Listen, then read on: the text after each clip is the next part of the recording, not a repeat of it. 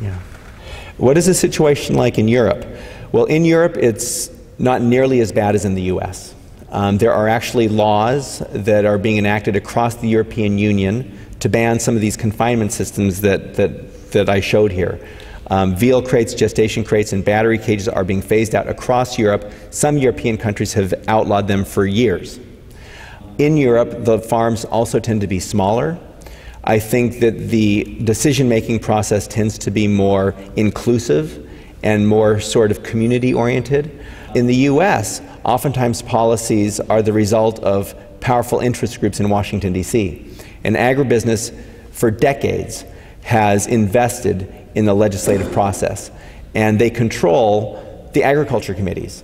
And unfortunately, legislation like we try to advance, to ban cruel confinement and other cruel factory farming practices, go to the agriculture committees, who are made up of agricultural people, and they generally are very dismissive. So things in Europe are much better. Yeah. There's actually laws that are being enacted to make it illegal to take pictures at these farms, to increase the penalty for trespassing on these farms. It really shows that they have something to hide. So it's just gotten tougher, unfortunately. Yeah. Yeah. Hypothetical question, Gene. What do you think would happen if the Commodities Credit Corporation of the United States Department of Agriculture was abolished? What would happen if the Commodities Credit Corporation of the USDA was abolished? Well, my belief is that the meat, dairy, and egg industries depends on public funding to do what it does, and depends on taxpayers to kind of clean up its messes. I think that if we had a real, a functioning market where people were making informed choices that are consistent with their own values and their own interests, and the government was not running the price of meat, milk, and eggs down, and not encouraging people to consume these products, I think we'd have a big shift. I think the price of gasoline going up is going to have an impact. I think if you look at this thing economically, it's completely inefficient. I was at a dairy industry conference and I was arguing that the most efficient way to feed our world, which farmers constantly say they want to do, they want to provide wholesome food for our world. They say the most efficient way to do that is to do it through factory farming. And I challenged them and said, where did you get your information? Everything I've read and all the empirical evidence suggests that eating plants directly is much more efficient. So when I asked them where they get their information saying that eating factory farmed animals is the most efficient, they told me the name of the book, and it was called Saving the Planet with Pesticides and Plastics.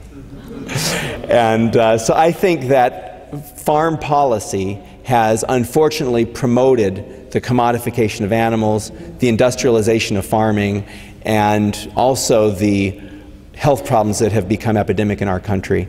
And I think that, policy, the government needs to promote plant-based agriculture, farmers markets, CSAs, community gardens, and perhaps with this new administration, we're going to start seeing some steps in that direction.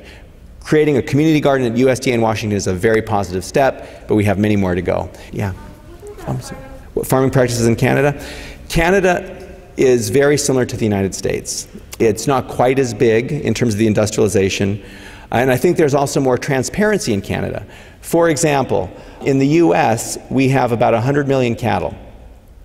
Canada has about 1/10 that many. The beef industry in the US and Canada are practically the same in terms of practices. But in the US, we've only found 3 cows with mad cow disease. In Canada, they found about 10. And I think it's because they're looking more. In the US, I think our policies have been don't look, don't find. And we have not looked very hard, and we have not found much. In fact, there's a slaughterhouse in Kansas that wanted to test all of their cows for mad cow disease. And the reason for that is they wanted to export to Korea.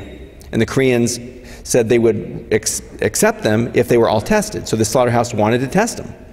The USDA took them to court and said, you cannot test them all. So what do they have to hide? I think that mad cow disease is much more prevalent in this country than the USDA wants us to know. And I think that, they've taken some steps that are highly questionable. And hopefully that'll start changing.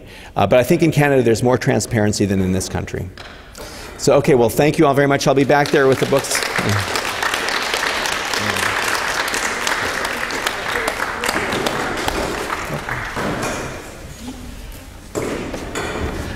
Thank you all for coming tonight. Refreshments are out in the back, and if you have the energy to help stack our chairs 10 high, please join in. And come back next month. Aloha, everybody.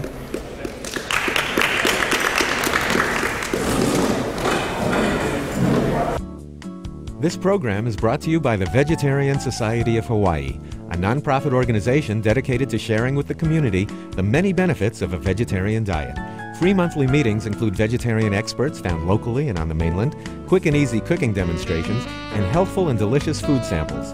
Members enjoy an informative quarterly newsletter, social activities, and discounts at many vegetarian-friendly restaurants and health food stores. For an application, call 944-8344. That's 944-8344. Or visit our website at www.vsh.org. vsh.org.